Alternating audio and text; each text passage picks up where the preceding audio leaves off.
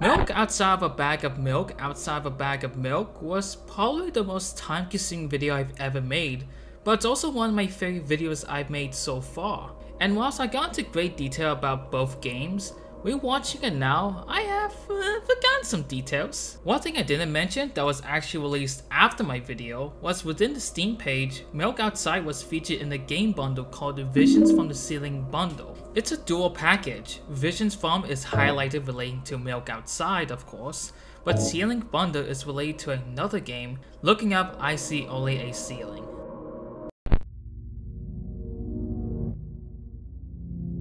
Looking Up I See Only a Ceiling was developed by Silver978, an English and Italiano video game dev. Now obviously this isn't his first game he has developed. He has developed other games in his itch.io under the name Deuterium Galaxy, with a frequent collaborator artist, Saineko. Looking Up would be published by IndieArc, a relatively small video game publisher whose game catalog I'm not really familiar with except for one game, who's Lily. A game in which you have to change your face in order to get an answer from the suspect. The game would be released on the 9th of March 2023 to pretty great reviews. Now, I noticed something to this research. Saineko, which I love her artwork by the way, her style is very familiar, and Deuterium sounds a lot like Eutherian. Oh god, no, get me out of here!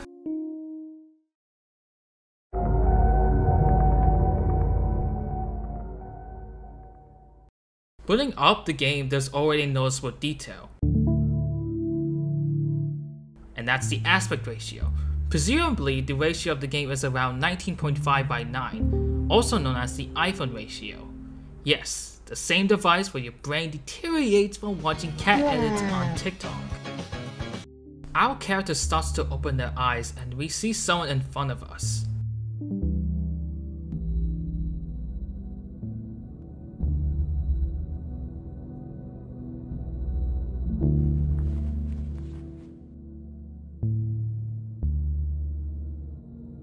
This is our protagonist. We have an objective: eat breakfast. Out of the bat, we can tell that this is a point-and-click adventure game, something we have seen before in Milk Outside. There are a lot of options to click, but they are not important to the game, but they are necessary to understand our protagonist and the lore. When clicking on some objects in the room, we can see how she reacts to them, like how the painting calms her mind and the bed being so eepy. The color palette of her world is bland and faded. All the objects are familiar, but they don't seem to mean anything. Or maybe it looks so different because we are in some sort of this nightmarish world similar to her world. On her desk, you can see from the posters to the notebooks and even the water bottle, you can tell that she's studying hard for an exam. In the hallway, trying to interact with objects will be rejected as our character wants to eat first. Nothing else happens until you reach the window, and you see something across. Now, this is the most embarrassing moment of my gaming career. In the kitchen, you're supposed to get your plate. However, I did not know where it was and I tried 3 attempts and failing, and then I received an achievement where I failed of getting breakfast 3 times before the chapter 1 achievement. God fucking damn. Anyway, breakfast, yippee! When trying to clean your dishes, however, the box from our room is here for some reason. When we check the sink, however, a pair of scissors appear, covered in blood.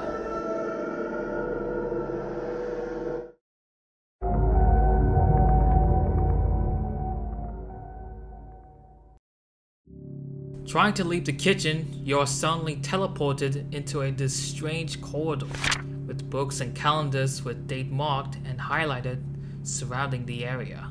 We all get that sense about our character's mindset, so focused on organizing her studies but rarely prioritizing herself. Moving forward, piles of textbooks once she is used for exam stride away from the exit door. As you go through the door, you see somebody.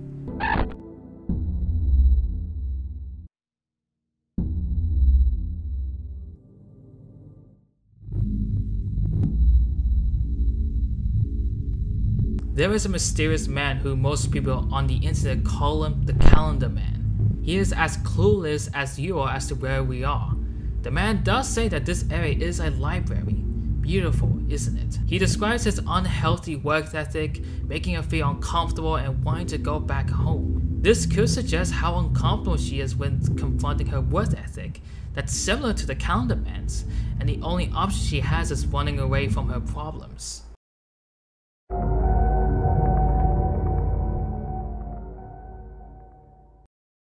After appearing back into the hallway, you now want to brush your teeth, but the door on the bathroom is locked. Whilst this footage plays on, there's one detail I love about the writing, and it's how unprocrastinating our character is. She's very strict on only doing that one particular thing, and not wanting to do other things like going outside or even sleep. I'll get more into the more visual signs of the character's mindset, but this is such a clever way of understanding our character. After we find the bathroom key, we see the Calendar Man again outside of our window. We don't know what he says, but he points up. Before we understand what it means, vanishes.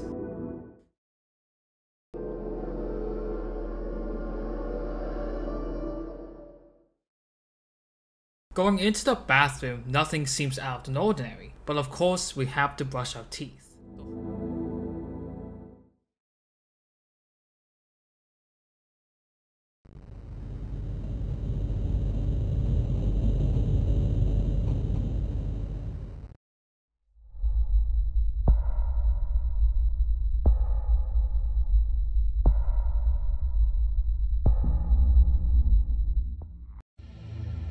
The whole bathroom has transformed into this disgusting and decomposed room, now with a gaping hole at the center and a pair of eyes staring at us.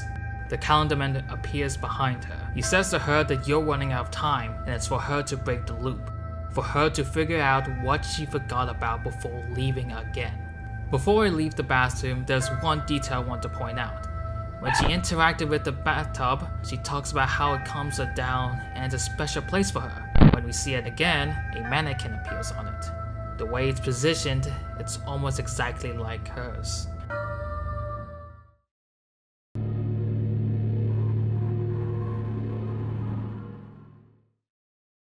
After we leave the bathroom, something doesn't feel right, and we turn to the hallway to discover this.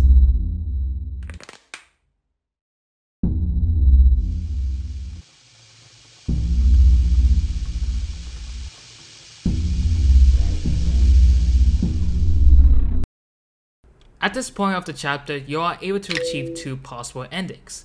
Our character is now focused on one thing, getting out of the water. I gotta get the hell out of here! Trying to unlock the front door doesn't work, but we do have an attic. Only thing we now need is something to pull on it. Ah yes, my trusted pulling stick, whatever you call it. After finding it, we ascend up the stairs to find our attic is altered to be this weird scene of bodies and trapdoors, but with an exit at the end. We interact with the bodies on the ground and discover that it's our bodies. As we move forward to the front, something shows up.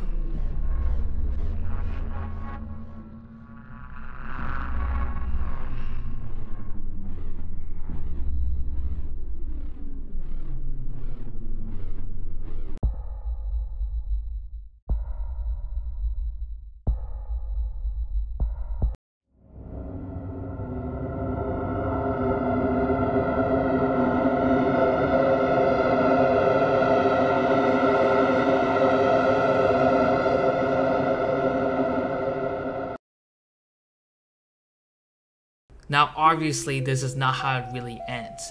If we rewind back to when she's being grabbed and pay attention to the dialogue, she says something about not having anything to defend herself. This gives us a clue into finding something to protect ourselves.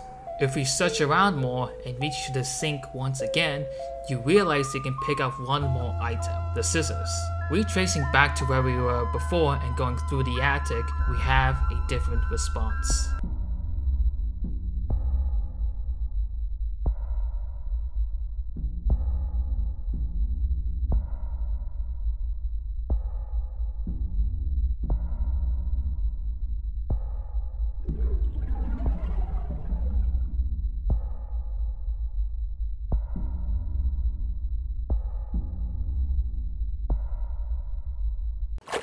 we wake up in the bathtub.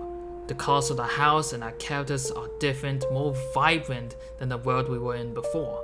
Of course, everything that happened was in the head. Yes, I need my daily pirate joke in every video. As she walks to the front door, she talks about her problems being gone, but needs time out of the house, finally thinking about herself than anything else.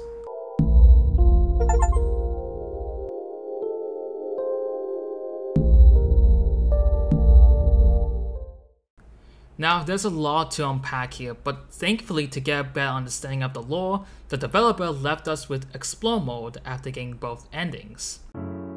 Now, let me just say, studying is a really time-consuming task. I can relate to it, of course, and many others can't really handle that stress of exams. In most cases, exams define your future, and if you fail, you're essentially ruining your life. That's how our character feels, having removed all distractions like manga and only having study guides and textbooks. From the flower paintings and the way she describes looking through the windows, you can tell she loved nature, going outside, feeling the wind and sun against her face. But she couldn't do that. She was trapped in her own house. Her mind was filled with books and calendars, most likely deadlines for exams. There have been signs of her depression leaking around the game. Her bloody scissors are most likely her attempted suicide, and we also encounter a dark shadowy figure lingering around her back, and the attic where we see different alternative versions of herself, where she dies because of the pressure of time. She couldn't handle it anymore. That's where the calendar man comes in. He is someone who follows the same routine and mindset as her, but he's the only conscience that helped her make the right decisions. It was only until she came back home and then she realized the calendarman was there to help her and hopes one day they will meet again. The trapdoor, a door that never existed, was a representation of her problems and her confronting and accepting that yes, she has a problem. Once she realizes it, she's able to work on it and become more of who she is. In the end, she got a great mark, but was it worth the trouble of feeling mentally drained every day? She can finally take baths, a place to distress herself, can feel relaxed and less tense, and finally look at herself in the mirror and feel happy about her life and her future.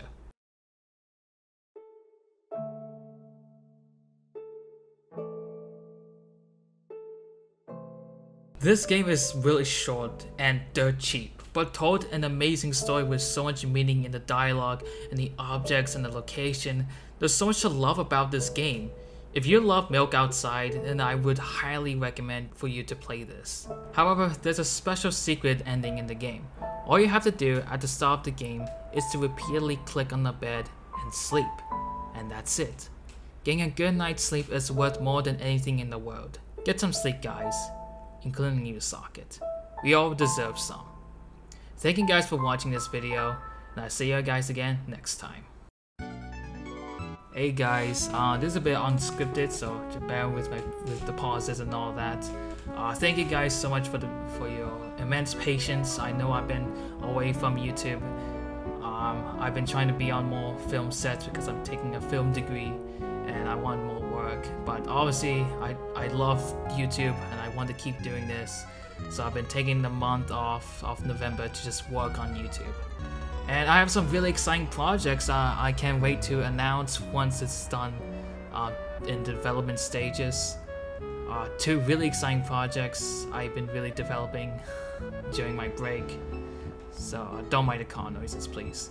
But yeah, I'm sorry again for the delay of videos. But I am back, sort of. And there's a big video coming out at the end of this year that I've been working on for about let's say half of a year. So yeah, I'm really excited to finish that off. Anyway, you guys have a really wonderful day, and I'll see you guys next time. See ya!